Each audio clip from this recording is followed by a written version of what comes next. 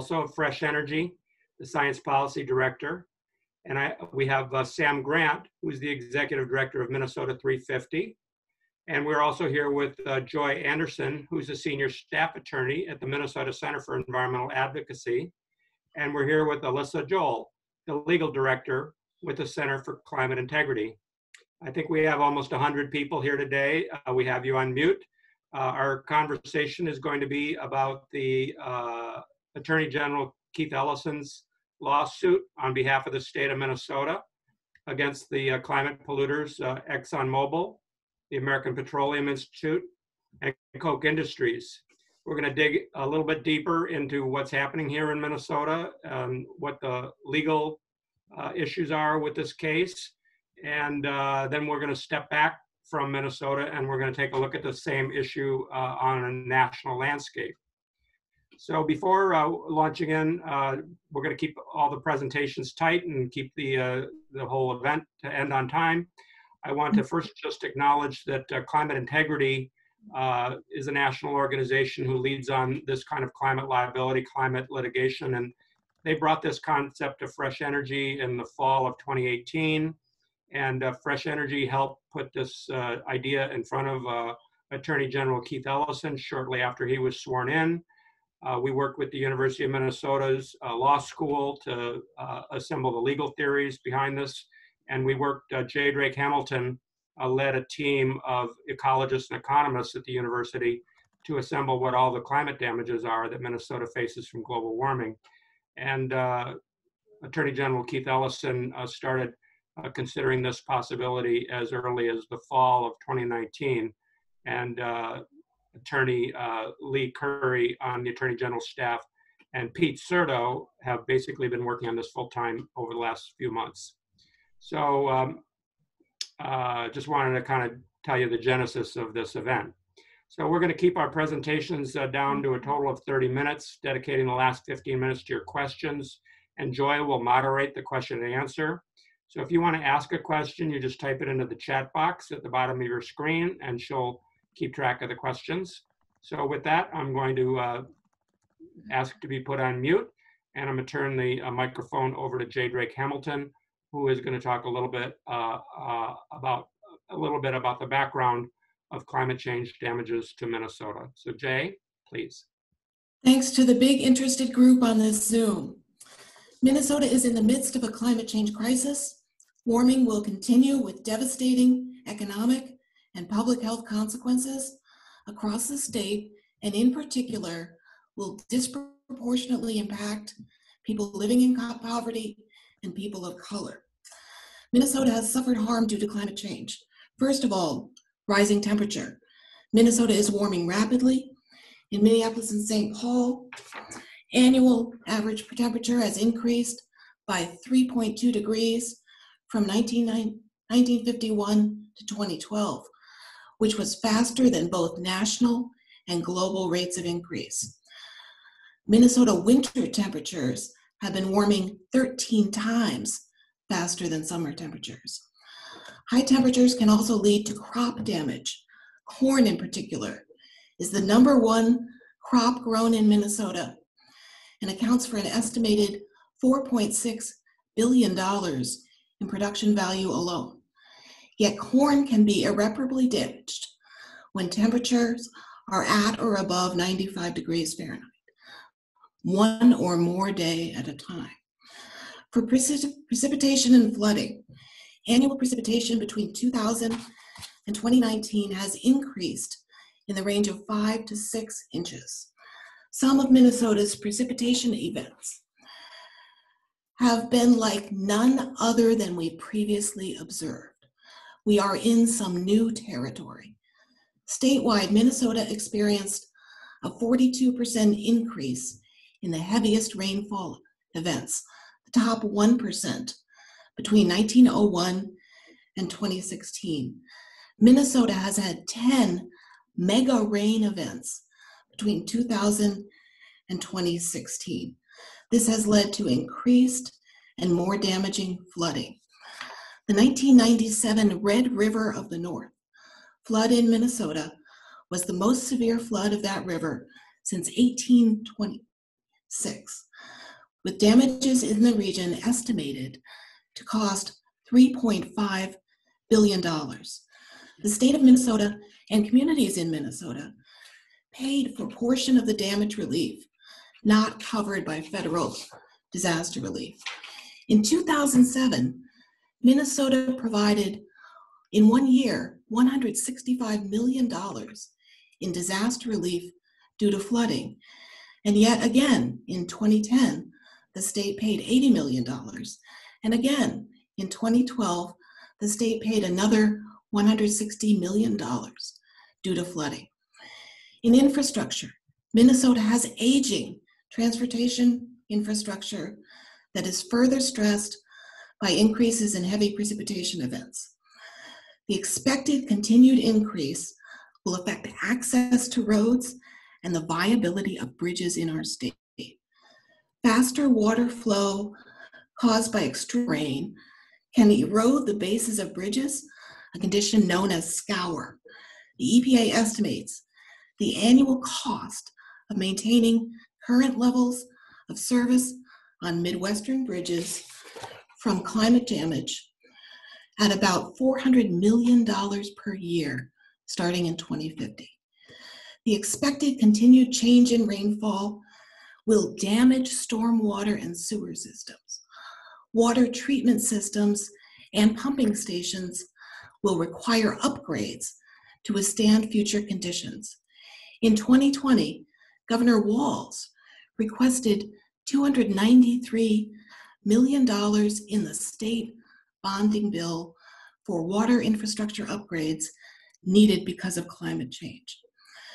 Minnesotans who are Black, Indigenous, or people of color are most concerned about climate change because of water damage to their homes, water supply, and drinking water contamination. Now, what about public health?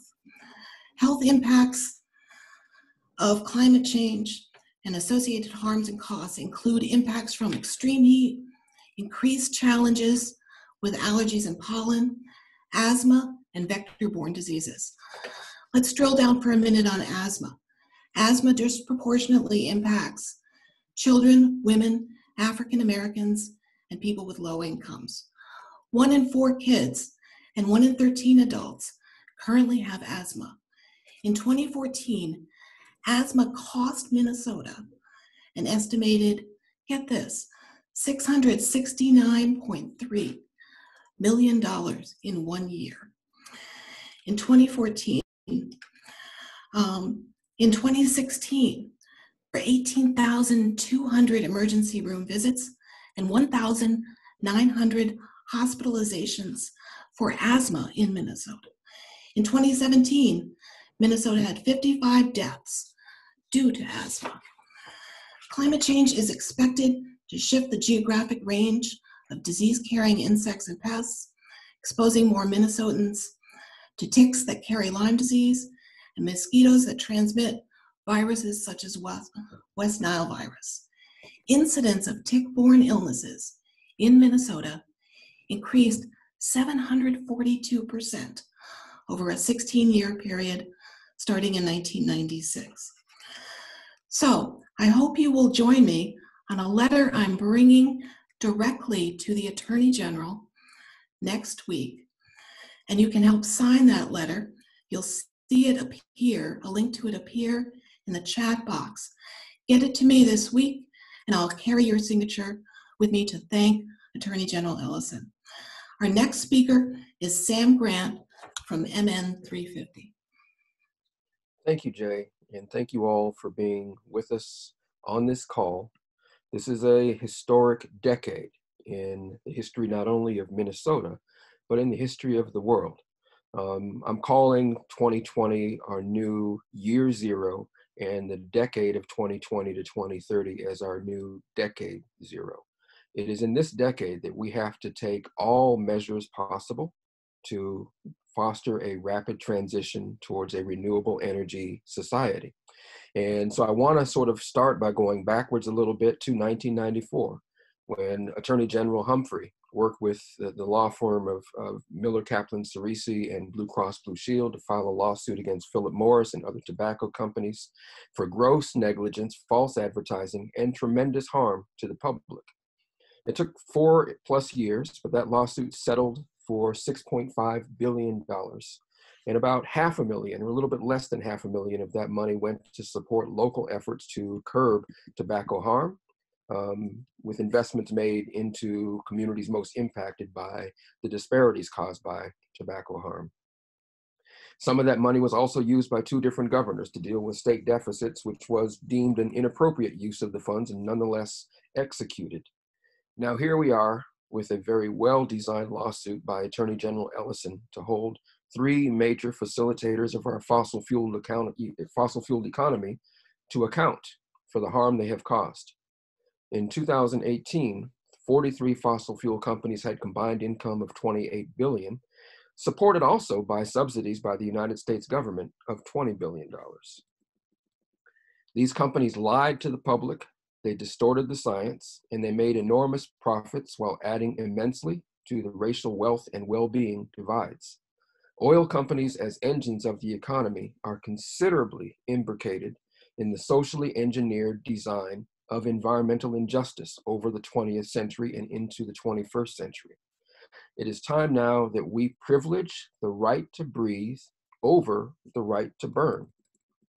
Climate justice is a strategy to respond to climate change by coordinating a robust, just transition to renewable energy sources and move society to carbon neutrality with deeply embedded racial, gender, and economic justice objectives. How can we imagine that first, this lawsuit is successful, and that then we wisely invest resources from this lawsuit in a just transitions regenerative investment strategy? To access support from this strategy, you would have to center strategies that close quality of life gaps for BIPOC, LGBTQ, women, and low-wage workers and the unemployed, and engage these populations on career and enterprise pathways that not only directly benefit them now, but situate them as our leading facilitators of a deeply democratic, self-determined, equitable, decarbonized future. Here are some ready for the garden initiatives that I'm imagining we might propose if we win this settlement. Let's say when we win this settlement. Invest directly in BIPOC enterprises in the renewable energy sector, the circular economy sector, the agroecology sector, the healthy housing sector, and the environmental justice sector. Invest directly in community initiatives to self-define strategies that tangibly reduce environmental justice overburdens, work towards zero residents in poverty, develop an ecological commons in every city, facilitating continuously productive urban landscapes that reduce heat island effects, create insect pollinator corridors throughout all communities, increase the range and quality of outdoor spaces for common enjoyment, replace roads for cars with walkways, bike paths, and public transit corridors, prioritize investments in renewable energy in most impacted communities so that what it means to live in a formerly poor environmental justice overburdened community in 2020 is that by 2050, you live in a beautiful, safe, healthy, prosperous, local living economy with free energy. A climate reparations community development account would match public and private dollars to support community design solutions to ecological and social regeneration. These are just some of the ideas that are top of mind for me as I think about what's at stake and also what's possible. So I want you all to join with Jay's suggestion that we all sign on to that letter thanking Keith Ellison for this significant and necessary step. And I want us to do all we can as citizens and Earthlings to fight hard and wisely for the well-being of the planet and all people. And I thank you for your time. And now I want to pass to my colleague, Joy, who is going to talk to you about some of the nuances of this lawsuit. Joy. Thank you so much, Sam. So I'm Joy Anderson, and I'm a senior staff attorney at Minnesota Center for Environmental Advocacy. And I'm going to dig in a little bit on the legal issues of this lawsuit. So the focus of the lawsuit is that defendants knew of the dangers of climate change as early as the 1960s, but they hid this information from the public and made false statements about climate change and its effects. They asserted that climate change was unproven or uncertain, or that the effects wouldn't be that bad. And at the same time, they funneled hundreds of millions of dollars to groups that denied or undermined climate change and climate science. And this deceptive behavior caused Minnesotans to buy more oil and gas than they would have if they'd known the truth. So I want to talk briefly about two things: what the claims are in this lawsuit and what remedies the lawsuit is asking for. So first, what the claims are not. This lawsuit is not to prove that defendants caused climate change. And that makes this lawsuit a little bit different from a lot of others that have been going on around the country, as our next panelist will discuss. Instead, this lawsuit focuses on defendants' deception of consumers about climate change. The Attorney General has brought 5 claims, including a claim for fraud and misrepresentation, and a claim for failure to warn as a manufacturer of a dangerous product. But the 3 that I think are at the heart of the case and that I would like to talk about today are 3 claims based on Minnesota's powerful consumer protection statutes. And that's the Minnesota Consumer Fraud Act, the Minnesota Deceptive Trade Practices Act, and the Minnesota False Statement in Advertising Act. These statutes are intended to provide broad protections for the public. They are easier to prove than a general kind of fraud claim that you might bring outside the consumer context. And they give the Attorney General powerful tools to right wrongs against consumers. These statutes have slightly different elements based on the language of the statute, but for all 3, generally, the Attorney General will have to demonstrate that the defendants made false or misleading statements of fact in connection with sales of their products. You also have to show some level of intent, either that the intent was that the defendants had the intent to sell their products to customers by making these statements, or that they intended that customers rely on these statements, some level of intent around that standard, which depends a little bit differently on which statute you're talking about. So now, once these claims have been established, what can Minnesotans receive? Under these statutes, the Attorney General can get multiple different remedies, and that's why these statutes, these consumer protection statutes, are so powerful. So let's talk about what the lawsuit asks for. First, it asks for an injunction, which is an order to the defendants to stop all of their false statements and deceptive practices. And if they violate that, they will be in contempt of court, which is not something that you want to be. That opens up a whole nother box of worms for them. The court can also order disclosure of documents, order that the defendants release all the documents they have relating to climate change. And this is something that oil companies have fought very hard against in other climate change related litigation. So it seems quite possible that there are other documents out there that still reveal more about what the oil companies knew that they do not want the public to have. The lawsuit also asks for the funding of a corrective public education campaign for Minnesotans about the true effects of climate change. And this is a really interesting idea because the harm to Minnesotans was that Minnesotans believed false things about climate change. To remedy that, the defendants would have to fund an education campaign so that Minnesotans would actually learn about the true effects of climate change. The lawsuit also asks for civil penalties, which are like a fine that is paid to the state for a violation of the law. And these can be very substantial. The law calls for a civil penalty of up to $25,000 for each violation of the law. And a single violation of the law can be a single misrepresentation to a single consumer. And so if you add all those up over the history of time that we're talking about with the climate change denial, that could be an extremely large amount of money. The state's also asking for money damages. They're asking for restitution for harm to the state.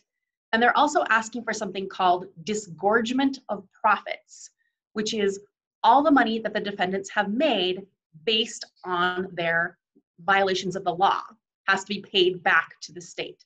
So this the defendants here should not be able to benefit from the fraud that they have perpetrated on Minnesotans. And finally, the lawsuit is asking for attorney's fees, which again, this is likely to be a long, hard-fought litigation. And I know that the Attorney General is gearing up for a long, hard litigation. And if they win in the end, they can get attorney's fees paid for all of that time, which again will be very substantial. The complaint doesn't ask for a specific amount of damages, but Attorney General Ellison has stated in the media, he's agreed that it could be within the ballpark of what the tobacco litigation was, which, as Sam mentioned, was about $6.5 billion. So that's a little bit about our lawsuit and how it's going to work. Next, I'm going to hand things over to Alyssa Johl from CCI, who is going to talk about how this fits in with climate change litigation around the country. Thanks, Joy, and thanks to all who organized this. It's a pleasure to be here with you today, and congratulations on this tremendous success. As Joy mentioned, I wanted to sort of position this lawsuit and in the broader national landscape, where this fits in national climate accountability efforts. And while the Minnesota lawsuit is certainly unique, it's not the first of these suits that has been brought. There are now 18 lawsuits total that fit into this broad category of climate accountability lawsuits, from California to Colorado to Hawaii to Rhode Island, all across the country, and many places in between. These lawsuits have been filed. And as Joy mentioned, there are different legal theories that are being brought in these cases. The primary legal theory that's been floated has been public nuisance and other common law tort theories. And they're advancing on the premise that they're looking to the fossil fuel industry as the manufacturers of a product that they put into the stream of commerce, and that product has caused severe damage despite the knowledge that they had about the causes and consequences of climate change. So with that knowledge, they're trying to seek the costs of infrastructure, whether it's new infrastructure or improved infrastructure and other adaptation costs, and trying to recover those damages. The fraud suits, the consumer protection suits like Minnesota had brought last week, as well as the District of Columbia, these are premised on consumer protection and other theories, and it really speaks to the denial and the misinformation.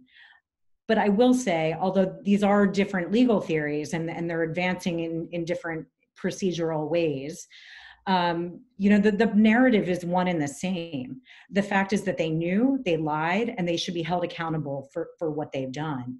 And so that is the underlying framework and narrative in each and every one of these lawsuits. The first of these cases, at least in this wave of climate litigation and climate liability lawsuits, was filed back in the summer of 2017. So we now have 3 years of experience of seeing how these cases play out. And again, the Minnesota suit is unique and distinctive for various reasons that I'll discuss in a moment. But I just wanted to say that there is so much value in what has taken place in Minnesota. The tremendous leadership and the legacy that Minnesota has shown in the tobacco litigation, this is really setting a national stage for what's to come. Minnesota is now one of 3 attorneys general who has filed suit, and I would imagine that we're going to see more of these suits in the very near term. The idea is that there will be this groundswell of cases that, and the momentum that's building around the country, similar to tobacco, similar to opioid. I mean, we're now seeing 2,000 plus lawsuits in the opioid litigation. And we know that at some point there will be a critical tipping point with climate litigation as well. We don't know what that number will be, but we're going to get there. So again, hats off to Attorney General Ellison and his team for pulling this together and really creating this historical moment. But I just wanted to touch briefly on what makes this suit so unique. I think Joy and others have pointed out that the defendants, we have 2 new defendants in the mix here. We now have Koch and the American Petroleum Institute, neither of which have been named in prior lawsuits. And they're essentially the architects or, the authors of climate denial. And so we want to know what they knew and when they knew it and what they did with that information. The remedies that the state is seeking are unique. We haven't seen any state seeking disgorgement and or public education campaigns. Some of these are very new and novel remedies that are being requested, and we want to see how far they go. The claims are unique. I think you all know better than I do that Minnesota's consumer protection law is one of the most robust and strongest in the nation. So I think there's a tremendous body of law to work with, and that's very favorable to the state. And just lastly, and possibly most importantly, I think the focus of the complaint and the language that the Attorney General used in focusing on the disproportionate impacts on low-income communities and people of color, I think that can't be overstated. That's really unique, and we haven't seen that elsewhere in these lawsuits up until last week with the filing of Minnesota and the DC's complaints. So I feel like not only are the lawsuits evolving and developing, the language and the rhetoric behind them is evolving as well. And I think that's so powerful and exciting to see. So thank you again. And now I think I'll turn it back to Joy for questions. All right, thanks so much, everyone. All those presentations were really informative and helpful and interesting. So if you have any questions for any of the panelists, you can direct it to a specific person or just throw it out there and we'll see who answers. Please enter them into the chat box. So we have our first question. As was stated by Ms. Hamilton, since the middle of the 20th century, there has been very significant increases of precipitation across Minnesota, resulting in very significant damages to our ecosystem and to our citizens. Upstream flooding must go somewhere, and the Minnesota and Mississippi rivers carry this floodwater downstream, ending up in the Gulf of Mexico. Not only is this flooding and sedimentation a violation of the Federal Clean Water Act, but also a violation of state clean water laws. How does this lawsuit address these violations? Anyone want to take that one? Want me to jump in? So this lawsuit does not specifically address those violations. This lawsuit is really about the deception that the oil companies have caused. And so part of what the damages that are being asked for is for restitution for climate change effects.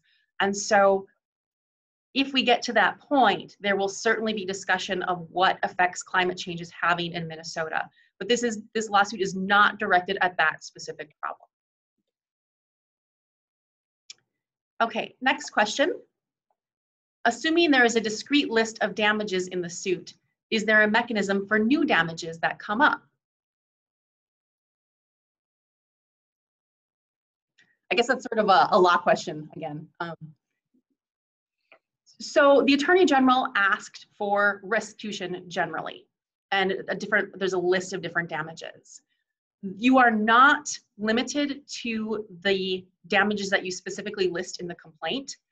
As the lawsuit goes forward, there will be discovery during which the parties will get more information about what the effects of climate change are and what the oil companies knew.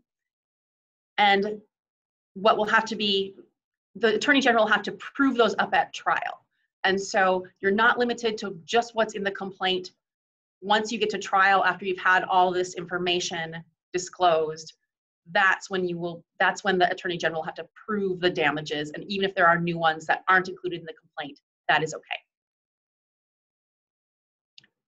Okay, next question. How can environmental and other related nonprofits support this process? Maybe that's one for Jay?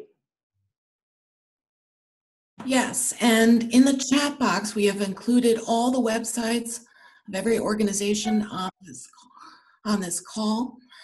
They are rooting out information to you now, and you can support those organizations and others in Minnesota. Thank you. And I would add to what Jay has offered that I think that, so I appreciate the question, Kyle, and I think that nonprofits should begin to do what I did on this call and imagine how we might collaborate for putting all of our resources and creative energies to task to mutually create a just transition strategy. So I think the nonprofits need to begin to have that dialogue with each other now. I mean, it's already been happening, but I think we need to escalate the level of creative investment we're making in that so that we are ready for this. And I think that we also ought to begin maybe seeding a climate reparations trust fund ourselves through nonprofits, and all of us begin to take 5% of the revenue we get into our organizations and put it into this trust to support the designs we collaboratively figure out. Thanks. Okay, next question. Is there any place we can donate to in order to support this lawsuit? I imagine it will still be very costly even with a government's funding. Is the ACLU involved in any way? Panel? Well, I think it should be mentioned that the legal bills will be absolutely massive, but I think private law firms will be assisting the Attorney General in the development of the case, and will be doing it on contingency, hoping, to win the case and have costs recovered at the end. I don't know if that's, this basically cannot be funded entirely by government nor by philanthropy. So there's a lot of private sector, private law firm appetite for participating with the AG as a partner.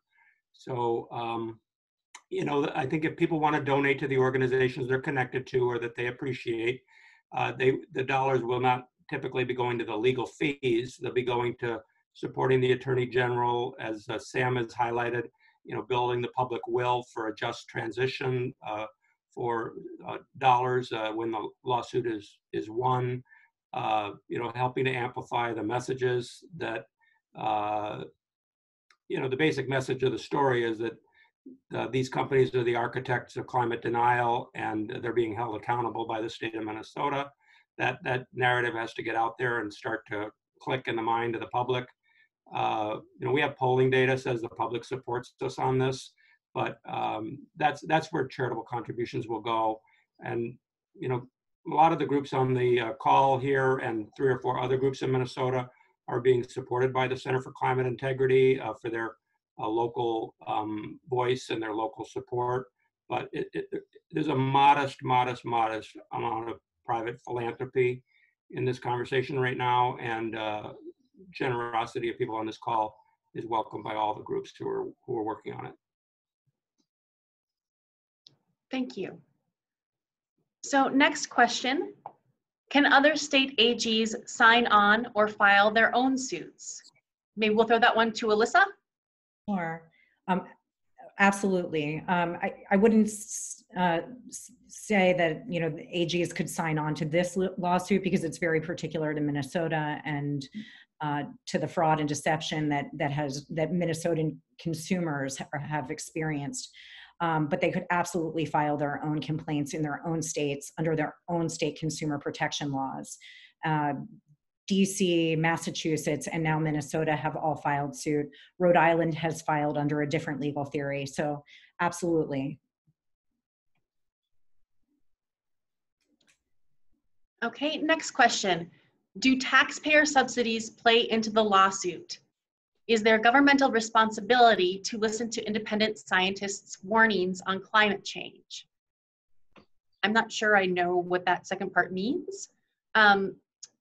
As was just discussed, the lawsuit is being brought by the Attorney General, and the Attorney General's salary is paid by the state, by the taxpayers, but there's certainly going to be private contributions from other law firms as well.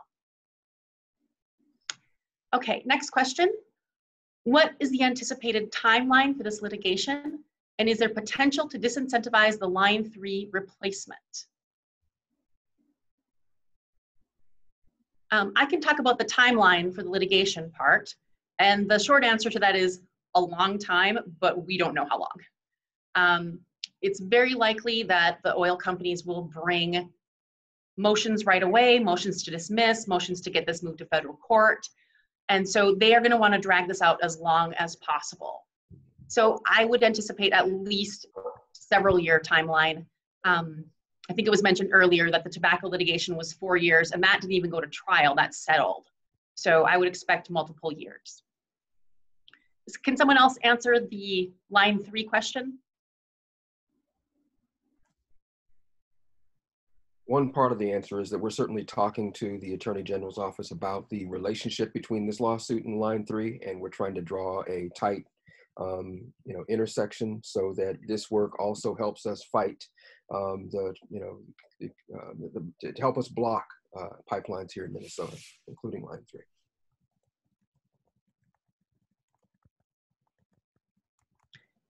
Moving on, next question. Regarding the reference to how Minnesota's consumer protection statutes are particularly robust, what specifically makes them unique to make this sort of litigation stronger here? Again, I think that's an attorney question, so unless someone wants to jump in. So before I came to MCEA, I was an attorney in private practice, and I have had the opportunity to defend against lawsuits brought by the AG using these statutes. And I can tell you that that is not a great experience. The statutes don't require so when you bring a fraud claim, just a regular fraud claim that you would bring against someone that lied to you about something else in your life, there are a lot of extra elements you have to prove. And here, a lot of these things are stripped away. Some of the intent is lower. Some of the pleading requirements are lower. There's a lot of different sort of technical things that you don't have to prove with these statutes. Also, the remedies that you can get are much broader. The things that I was talking about, the injunction, the attorney fees, the civil penalties, those are all things that you can't get in a regular fraud litigation that you can get in using these statutes. And that gives defendants a really large incentive to settle, because you don't want to be racking up these attorney's fees. You don't want to be racking up these civil penalties.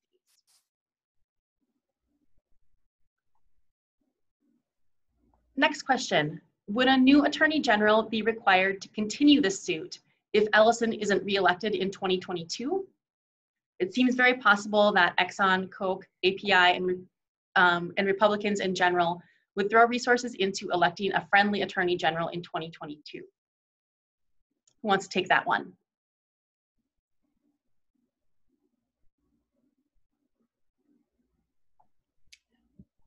I mean, I certainly can't speak to Minnesota politics around this, but I can say that, this is very dependent on AG support, and a new AG could certainly, identify this as a much lower priority or not a priority at all.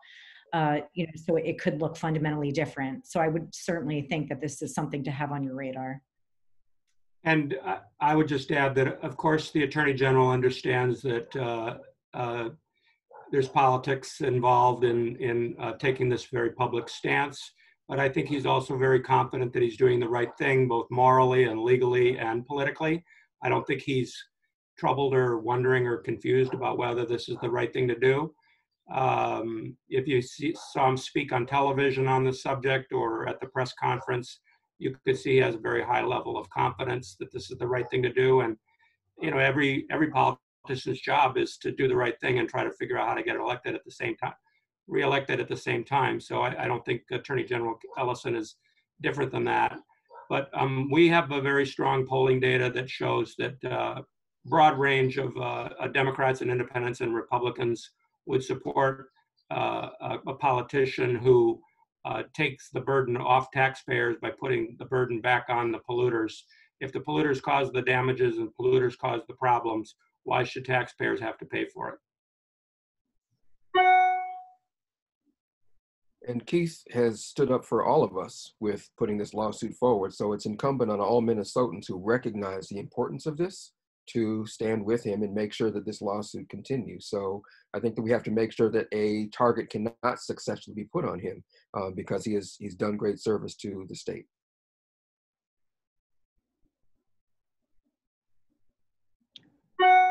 Next question. Could these charges potentially be levied toward politicians who have repeatedly blocked or otherwise inhibited bills to mitigate climate change when they've had access to knowledge of the ramifications of climate change?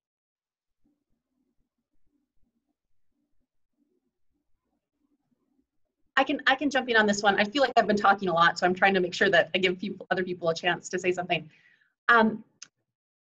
So this is based specifically on the oil companies and what they knew and the studies that they had done, the science that they had that told them that there's a consensus about climate change, that it is happening, and that they sold products based on those statements. So the issue with bringing these same kinds of claims against politicians is that these statements that the politicians make are not in connection with sales of products. So that makes them different.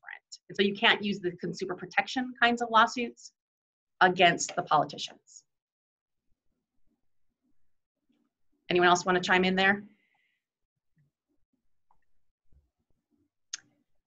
Okay, next question. Is the state legislature increasing funding to the Attorney General's office for additional staffing?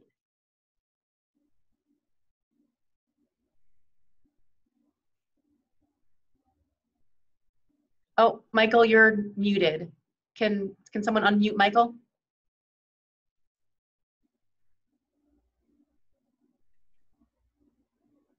I put myself on mute, but the host has to unmute me. I'm trying to save you from the neighbor's dog. I think the short answer is that, right now we're in a difficult time legislatively. The legislature has to meet every 30 days in special session while the governor retains his special powers authority. The Constitution or the state law requires that they convene. I don't believe there'll be any discussion of increasing the Attorney General's revenue or budget as a result of this, at least this legislative session, potentially future legislative sessions. The Attorney General has 2 full-time energy and environment attorneys on staff that are managing this. And as I mentioned earlier, the Attorney General is definitely going to need outside counsel to do some of the heavy lifting as this lawsuit proceeds. So I think the Attorney General is planning on litigating this, contest with the budget that he has. Although, like any public official, he probably appreciate a better budget. So I don't think anything is contingent on the state legislature awarding more budget authority to the Attorney General's office. Next question. Are other parties, like local governments, able to sign on to the lawsuit? Again, I think it's a lawyer question. The consumer protection statutes specifically authorize the state attorney general to bring these claims. So I'm not saying that it's not possible for local governments to sign on. There certainly might be a way for that to happen, but these consumer fraud claims are specifically need to be brought by the AG's office.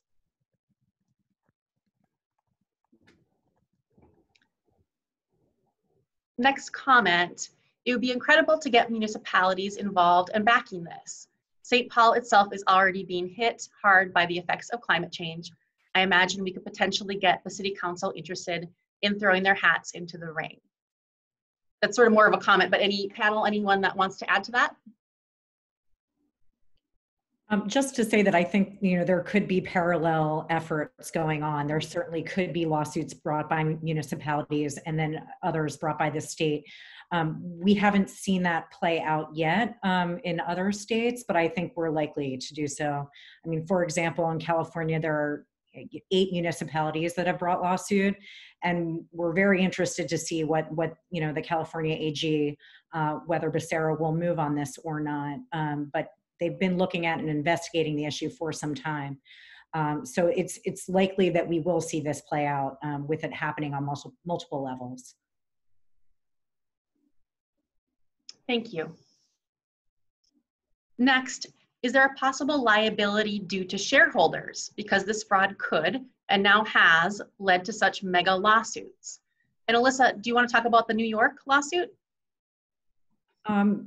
Sure. I mean, there was a loss. I'm just looking at the question. Sure, yeah.